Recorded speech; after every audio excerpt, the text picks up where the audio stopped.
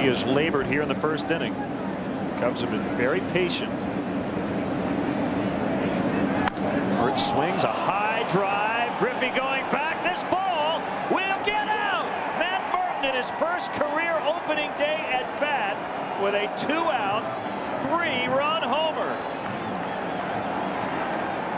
So we've seen a triple, a double, a walk, a single, an error, and a 3-run homer. 5-0.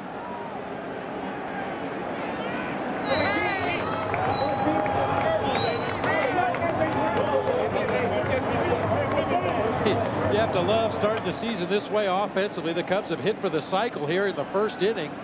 A breaking ball that stayed up and out over the plate, and we've talked about Matt Murton all spring and into the end of last season, how he stays up the middle of the field. That was a breaking ball. He just went right with it to straightaway center field and got it about 3 rows up into the bleachers out there.